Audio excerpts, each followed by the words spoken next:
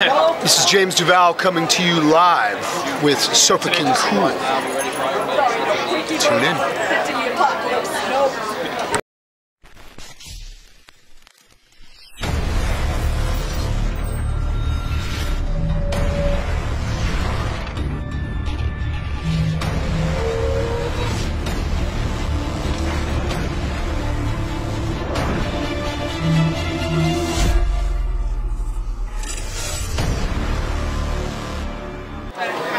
Alright, so cool here with James Duval. How you doing, man? I'm doing good. How you doing today, brother? Good, good. You seem really busy here at the Comic-Con today.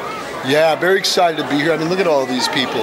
Yeah. And we've got some really big bona fide stars here, so. Well, you're a big star yourself, man. Gone 60 Seconds, Go, and of course, you were Donnie Darko, man. Yeah. Well, I'm flattered, man. Thank you. Yeah. I understand you got a lot of projects going on, is that right? Yeah, quite a few, actually. I can't say the title yet, but there is a show coming next year on Stars that I'm doing a TV series, so I'm doing 4 episodes next month.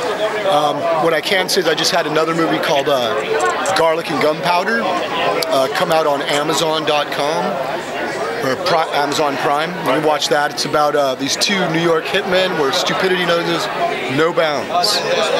So it's definitely worth checking out if you like to watch bumbling idiots. I'm good at being an idiot.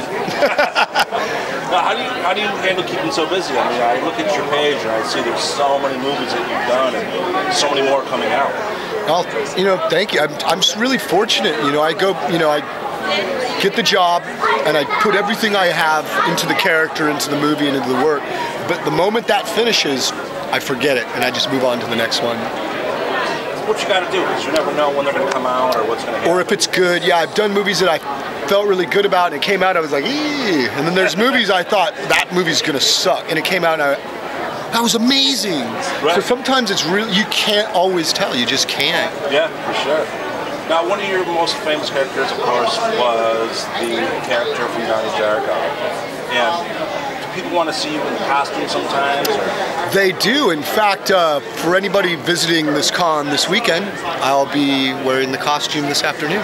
Oh, for the photos, right? I will, yes, today and tomorrow. That's awesome, man. Little tiny window. We call it the Frank window. Well, it's got to be so hard with something like this. I mean, you got to do your Q&As, you got to be meeting the guests, you got to, keep yourself going for whatever else you have going on. So it's such a small window of time. It's got to be hard to balance everything. It can be if I think about it. It could be a little bit overwhelming. So I mean, it would almost sound strange, but I literally I just take everything one step at a time, one day at a time. It's the same thing with approaching, like when I get a part and I'm doing a character in a movie. Some days are easier than other days, and some dialogue's a little bit more difficult than other dialogue. So, I just kind of take it as it comes. Awesome. Now, with these cons, man, that's got to be amazing to have your fans come up to you and say, this movie meant so much to me. It's really amazing, actually, because, like I said, when I finish a movie, I kind of don't think about it. I just move on to the next job or wherever I try to be present, in other words. Like, wherever I'm at, that's where I need to be. Right. So whenever, I'll be honest, when I came in and put the pictures out, I wasn't really sure if anyone was going to recognize me, and that's okay. I'm completely prepared for that. So then for me, I think any time that someone comes up and they know the movie and they like my work, that makes me not just happy, makes me really happy. Right. Yeah, really, it's makes my day. Now when people come up, I see all these wonderful photos and stuff. I mean, does somebody come up with anything like a prop or something like, I can't believe you have that? Yeah, there's a few times I've had people come up with pictures that it's not happened many times, but I couldn't tell you where the photos are from. Right. Who took it, what angle that was from, how they got it from that production. But somehow they got, someone brought me a Donnie Darko photo a couple years ago. I've still never seen it since then, or before. I don't know how he got it, right, where he got it from, but this gentleman had the rarest Donnie Darko photo I've ever seen. That's cool, man. It shows you that they're super fans and they want that extra mile to go and to get that. And that's flattering too, because you don't really think about that. I don't really think about that either.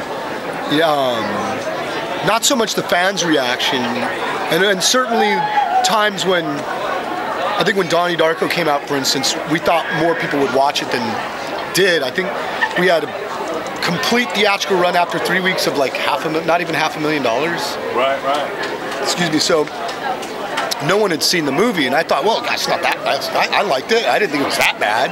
Right. You know, so you kind of just resolve yourself to, again, like you can't. It's hard to predict how people are going to react if the movie's good or if the movie's bad based on your experiences all the time.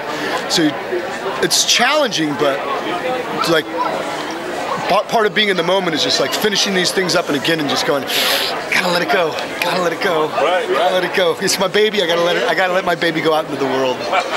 Now, I mean, something like that where it became a cult classic later. I mean, that's got to be like rewarding in itself, right? I think that's, for me, honestly, more rewarding than getting awards or being recognized by whatever, the Academy or film festivals. Like, all that's actually irrelevant to me in the sense that when you have people who've gone and shared this movie, and part of the reason that it's successful is because someone just went to their friend with nothing more than simply, I don't know what this is about, but I loved it, and you need to watch this. Right. And that's literally how the life of that movie came about. And I can't think of, something that I think is like honestly any cooler than that. Yeah. Not because they saw it in magazines, not because studios made these amazing trailers that made you want to go see it. They didn't know anything but other than someone saying, I don't know what this is, but you got to watch it. Right. And so that gives me hope also for movies and Yeah, definitely, man. Now, people want to follow up. They want to know more about your projects. Do you send these out to people too, or do you just do the exclusive at the cons? I just do the exclusive at the cons. I mean, I'm open to sending them to people if they contact me, but I mean, part of it is like because I'm usually just working. Right. So if I'm working in movies, it's like I'm just not reachable. So if people want to follow up, they want to know more about you. Do you have a Facebook page or? I don't have a Facebook. I got off Facebook literally back in 2013. Let's just say I got engaged and didn't get married. And I was like, no, I don't need to be on Facebook anymore. Back in my day when you broke up with someone, you only saw them if you ran into them. You didn't see pictures popping up in your feed. Yeah. So I was like, I can't do that. So I got off of Facebook, but I've been on Instagram before Facebook bought them when they was originally just started out. And I'm still on there because I love the idea and the fact that it's just pictures. Yeah, for sure. Nothing more. So I am on Instagram and I'm on Twitter under Real James Duval. And that's Duval, D-U-V-A-L with one L. Perfect. All right, man. It was great talking to you. I look forward to your new projects. I can't wait to see those shows coming out on Amazon and Netflix. Amazon and Netflix. And Showtime. And Showtime. All right, man. Thank you so much. Thank you, brother.